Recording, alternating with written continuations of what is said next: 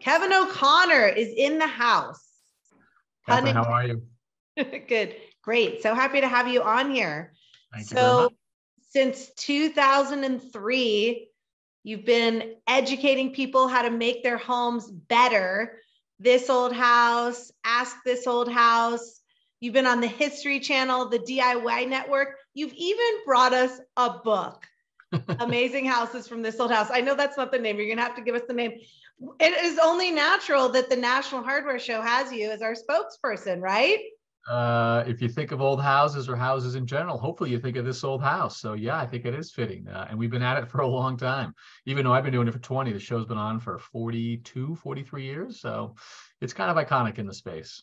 It's so amazing too, you know, with all of the, and of course, influencers are important, social media is important, but really having like a legacy brand like This Old House that's been around where you know you can trust the advice, you know, it's legitimate.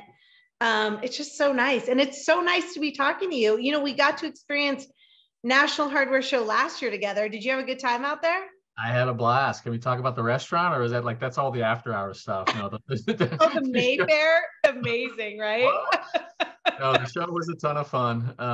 It was one of the first ones back, you know, pre-COVID. So it was so nice to be in person in a big courtyard and all the folks showing up there. So that was a treat. And I loved your favorite finds too. That is so fun. People don't talk about favorite finds as much as they should, right?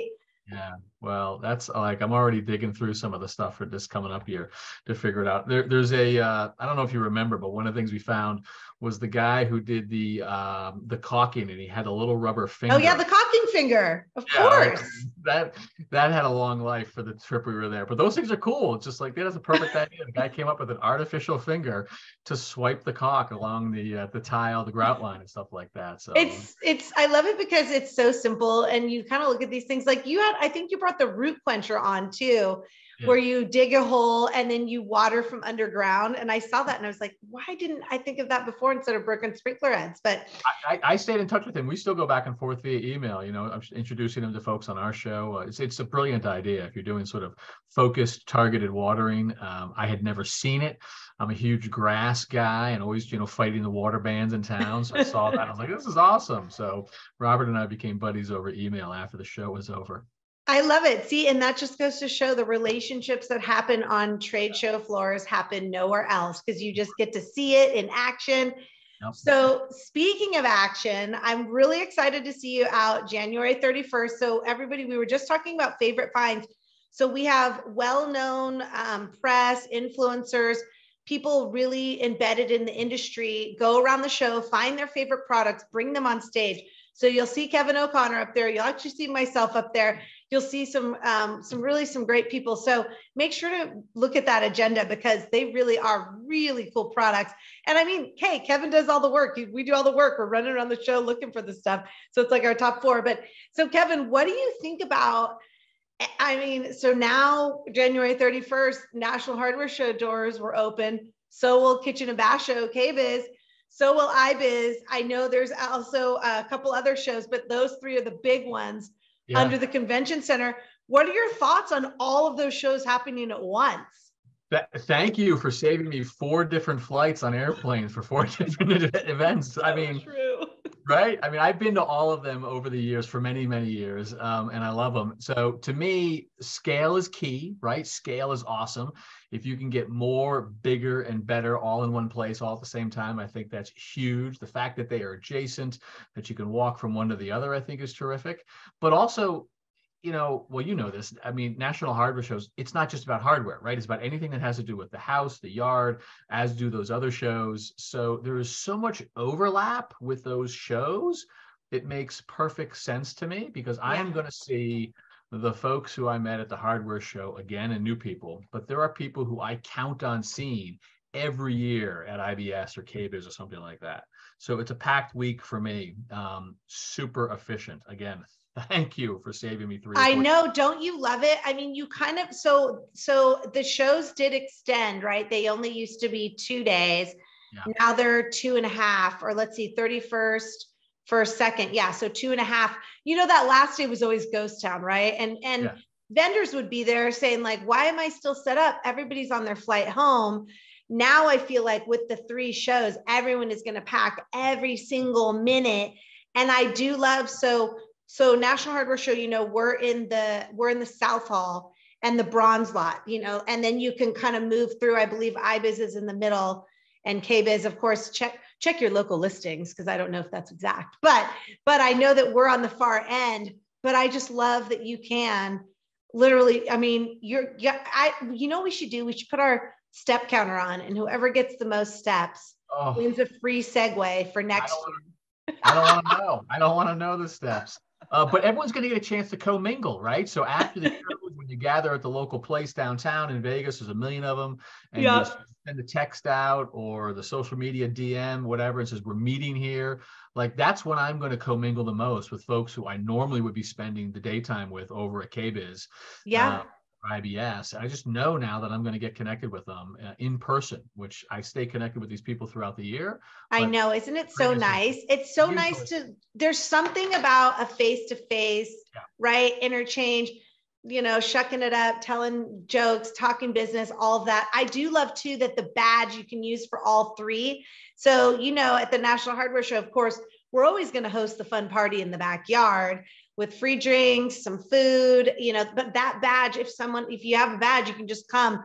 So I like having that. You're right. I love that, like on the floor, like meeting and greeting. And I know you'll be filming a bunch of stuff, but then getting to relax and just enjoy time together. So I love it. I love it. So going back to last year, would you say you had a favorite time, or was there something that really stuck out from the show for you that really is a memory that you'll take with you and kind of look to do again this year? Yeah, definitely. I mean, there was 2 that really came to mind. One was sort of fun and engaging, and one was sort of emotional and impactful. And the first one was when we were up there and we were judging some of the new business ideas, and we had a great little panel that was doing it. And that's where we found the cock finger, if you will. But the enthusiasm from the folks that have invented something, they're very early on, they're trying to get shelf space, they're trying to get feedback, and they're so eager and anxious to hear anything you've got to say. It was informative for me to see the new stuff coming to us, but it was also a ton of fun. You know, it was like a little mini Shark Tank. Yeah. It's United Inventors Association. They do that every year, right? So they have a huge, hopefully you're doing this year with them as well. Yes. I think it's on my schedule. I haven't seen the final thing, but I'm pretty sure it's on my schedule. Yeah, they have their own stage. I love it. Don't you love it?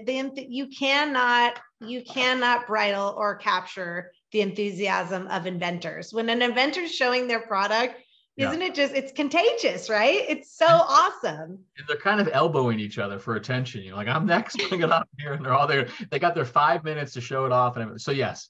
Yeah, that's awesome. That panel's amazing. Yeah, United Inventors Association. We'll have that again. So everybody go check that out. It is really cool. You have people like Kevin there giving them feedback.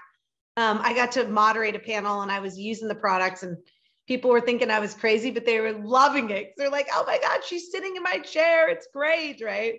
Swiveled, it did all sorts of cool stuff. So, all right. So, and then you mentioned one more, which was more of an emotional one. And I love this one too. Please tell everybody about that one. It was so great. Yeah, so Homes for Our Troops was there. It's an organization that provides housing for wounded veterans, and it's critical housing. So it's adaptive housing. It's for folks with handicaps, whether they've lost limbs, if they're in wheelchairs, if they're impaired in any way. And it's something that we've been working with on This Old House for many years. And so it's near and dear to our heart. That's great. Houses with them. We've done shows with them.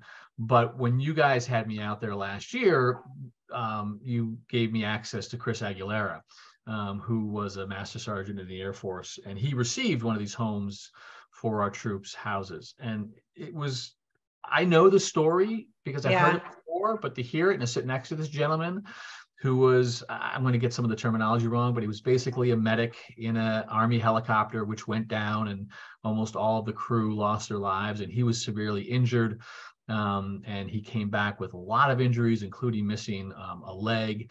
And to hear him express how important it was for Homes for Our Troops to build him and his family a home that freed him up to be, as he said, a fully functioning father and member of his family is just one of the most impactful. Right. So touching. I saw that interview. You did such a nice job, by the way, with that. And I just asked him for his story. I mean, he was the guy who was doing a great job. But I love it. You let him talk, and it was so impactful. It is an art. Interviewing people's an art too, because you have to let them go. And he really, really was touched.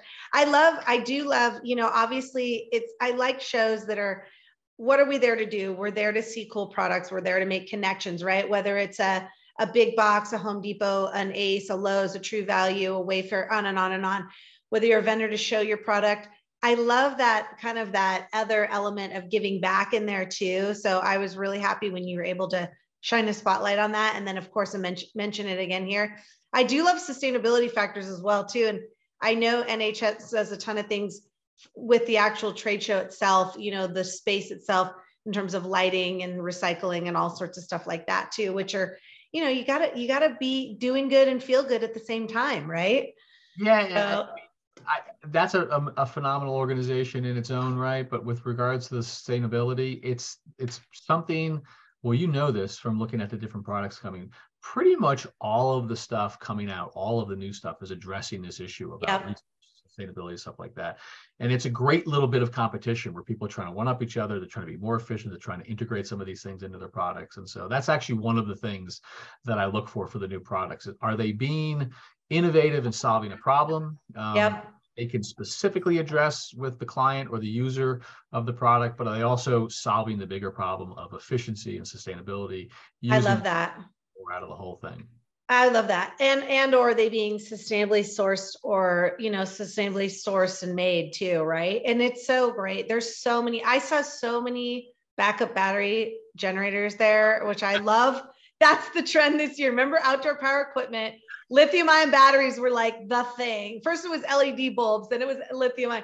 Now it's these generators. And I found Geniverse. I love their products, but I'm like, yes, why not use solar power to power our house? But after 2 days, I was itching to be a prepper. I was just like, oh my gosh, I could finally be a prepper and have all my stuff lined up, ready to go.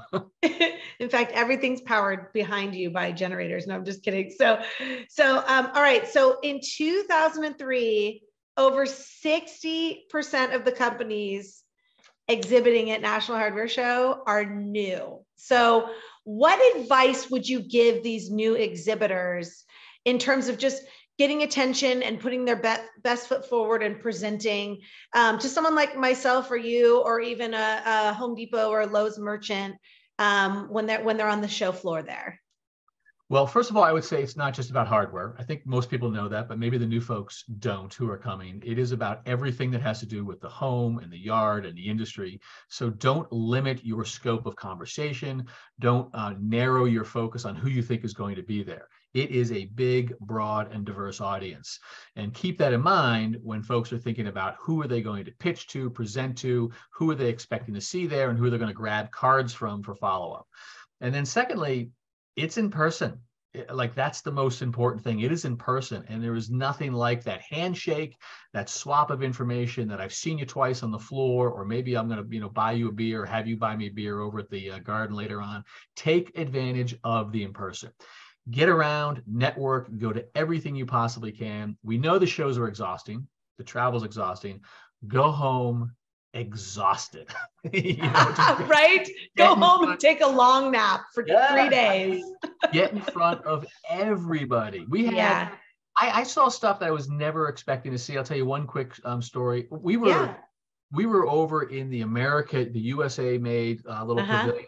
And just behind me, just by proximity, was a guy who had a ladder attachment, basically for roofers, gutter cleaning, and all this type of stuff. And it was just a small extension to pretty much any type of ladder that was out there that allowed you to safely walk up and off of the ladder onto the roof. Oh, so smart. Problem in our industry is, these guys on the roofs that on and off of the ladder, and there it was, just sitting right there.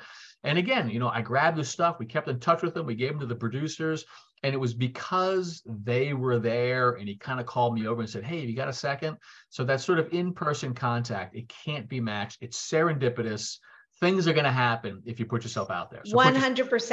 And isn't it, you put it so perfectly, because you kind of know your audience. Obviously a Wayfair is going to be a little bit different than a True Value, right? So kind of know who you're talking about. Because to your point, there's paint products, there's cooking products, there's outdoor living products, there's all, I mean, plumbing. I've saw great the drain weasel, the little like thing that gets all the hair out of the drain. I mean, there's so many amazing things that I saw as well. Don't you think too? I think brevity is also really good for somebody busy like yourself. Like have your longer pitch for people that want to dig in, but have your like 2-minute elevator pitch. To your point, you want the in-person, but like, hey, I invented this amazing root quencher, for example. It's going to solve your user's problem because no more broken sprinkler heads. Put in blah, blah, blah. You know what I mean? Like quick, I think is good, because we got a lot of floor to cover, don't you think? Listen, I have the benefit and the burden of being recognized, so people will come up and grab me, and I'm also on a tight schedule, as I think everyone is. It's not just me. So there's many times where I'm just like, great, let's talk, but walk with me. Yeah, totally. I love that. Point, you get 90 seconds before I'm going to turn off and go to a different hall, or whatever, and he can or she can't get too far from the booth. But that's all right. Give me the 90 seconds. Walk with me. Let's go. Absolutely. I always tell people, have your elevator pitch ready should you ever get in the elevator with that person you want. And then have a card, have leave behinds, right? So that's great. I think that's such a good piece of advice. So you mentioned this, but on your favorite finds, what are you looking for new products? You mentioned obviously sustainability factor, which is amazing.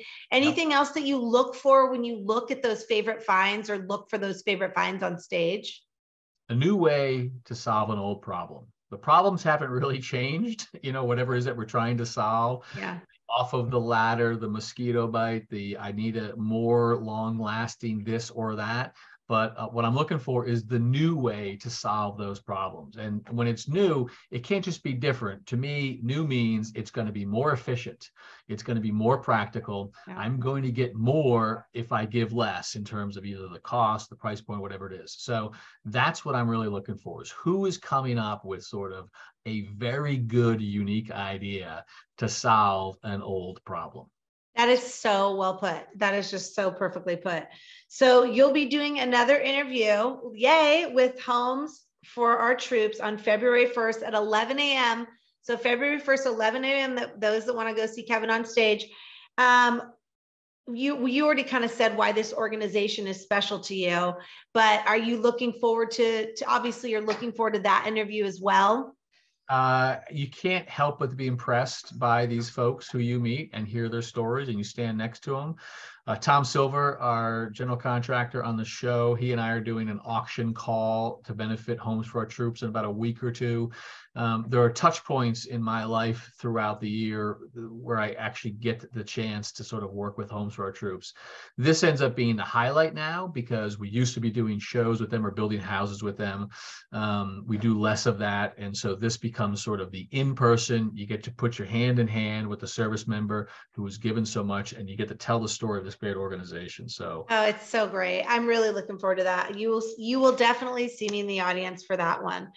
So you know what? We cannot let you go without talking about this old house. A former finance guy, right? How did you make your way to this old house? It's so cool. I love that you're a former finance guy, by the way. Tell us about this evolution. As soon as this is over, I'm going to go back to my Excel spreadsheet here and rerun my mortgage amortization. You can take the guy out of finance. You can never take finance out of the guy, right? When the mortgage broker gets me on the phone, they're terrified, because I think it's going to be a conversation. I'm like, no. I got to scratch this itch. Give me 45 minutes. The short story is that I grew up watching the show. I was a huge fan of it. My dad was in construction, and we used to go to the job site to work, just labor and type stuff. But I kind of got the itch. And so when my wife, Kathleen, and I bought our first house, we bought a fixer-upper. We started working on it like everyone did when they were young, realized that there was a million things we didn't know. We wrote the show.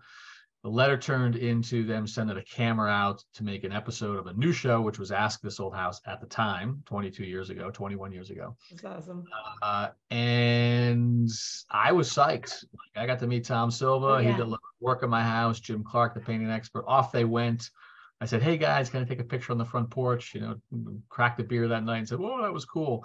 And to my utter amazement, and I was dumbfounded by it, but 3 weeks later, they called me up out of the blue and said, any chance you'll want to host this old house and to ask this old house too. And I was like, what? What? So, It's yes, crazy. it just fell in my lap, but I'm very grateful for it. And it's been 20 years now that I've been doing it, and I still love it.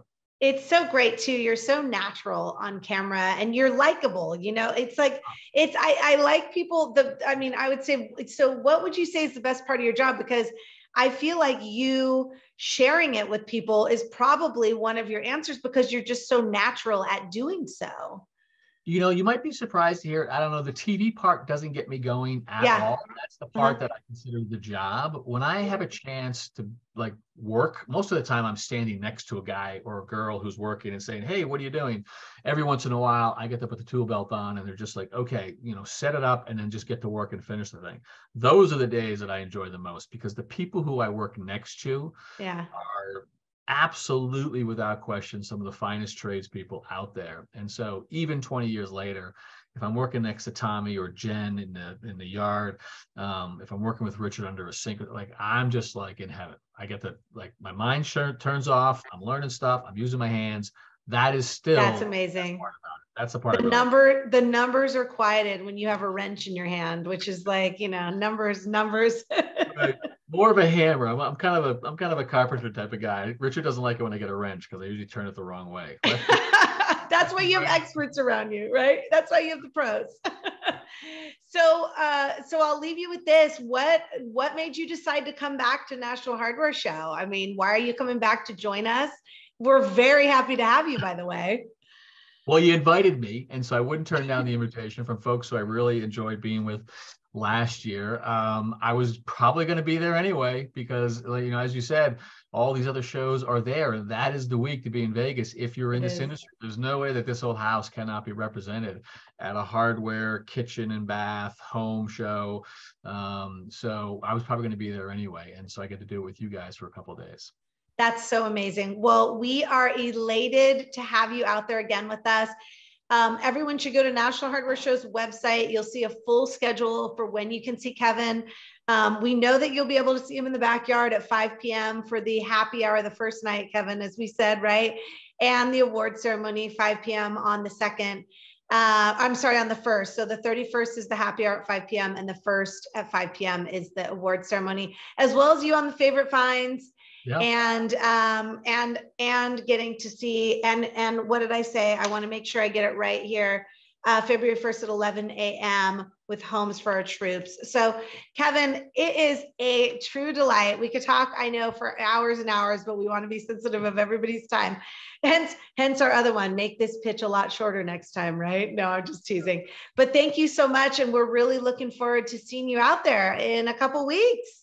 Catherine, the pleasure is mine. I'll be out there. We'll see you in Vegas. All right. Take care. Thanks. All right. Thank you. Bye-bye. Bye.